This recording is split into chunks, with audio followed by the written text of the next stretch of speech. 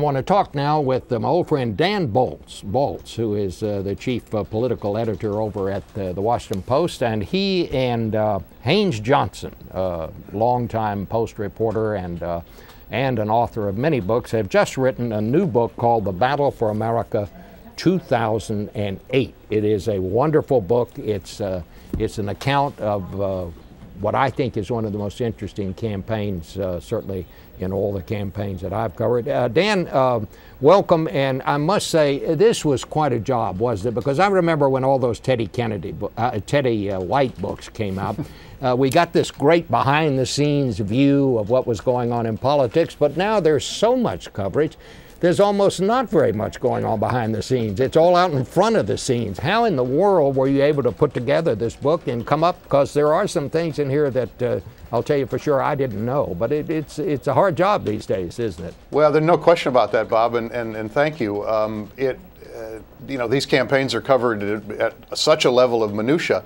Our goal actually starting out was not to think of this book as totally an inside book. I mean, we wanted to try to elevate it. We felt that this was going to be a very important campaign for the country. The country was certainly at a turning point when the campaign began after the unpopularity of the wars in Iraq and Afghanistan, and an economy beginning to weaken, though it got much worse throughout the campaign. Haynes' sense and my sense both were that this was a campaign worthy of a book. We obviously had no idea when we got into it just how interesting and dramatic the campaign would turn out to be. But in any campaign, there are things that you can pry out once events have moved on.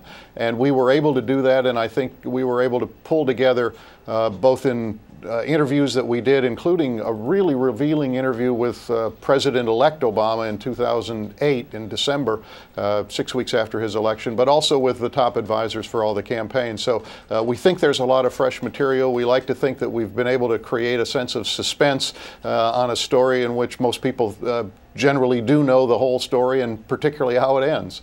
You got some very interesting stuff on the other side, on the Republican side, too. I thought especially about Sarah Palin.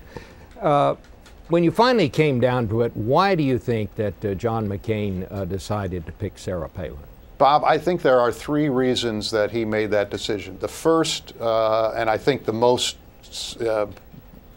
obvious, is at the time they had to make a selection, they were convinced they were going to lose the election unless they did something dramatic to shake it up. They needed to, in one way or another, change the trajectory of an election that was heading towards Barack Obama and the Democrats, just because the country was unhappy. It was in a mood for change. It was tired of the Bush presidency. It had already voted the Republicans out of power in Congress. So that was one reason. They just feared they were going to lose if they didn't do something dramatic.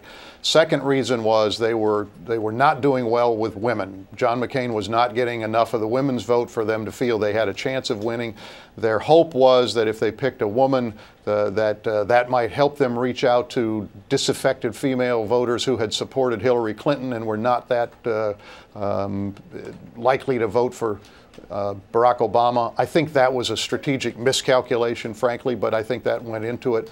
And third, I think McCain saw in Sarah Palin somebody who he believed was like himself, which is to say somebody who was a reformer at heart. And I think he wanted to be able to run as somebody who would go and shake up Washington. She had defeated an incumbent governor of her own party when she was elected governor, and I think McCain thought that she would be a fellow reformer and that they could sell the ticket in a way that Americans had not looked at him through most of the campaign.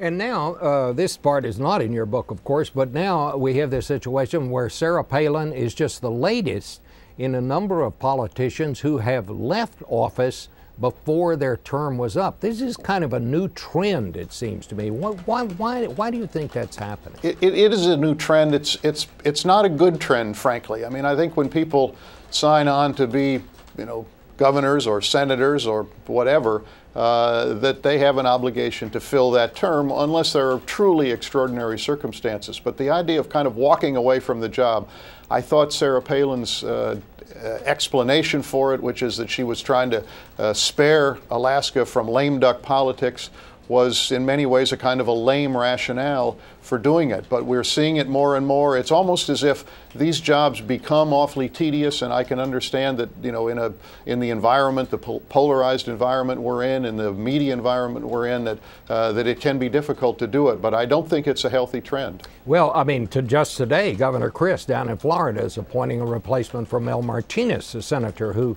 down there decided not to finish out his term.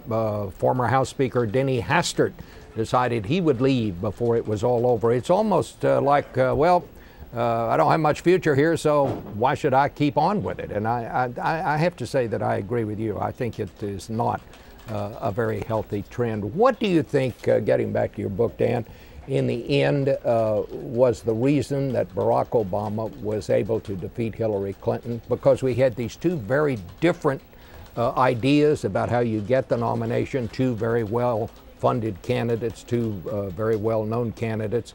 But in the end, it seems to me, he just ran a better campaign than she did. Why do you think that was? Well, Bob, you're absolutely right. He did run a better campaign.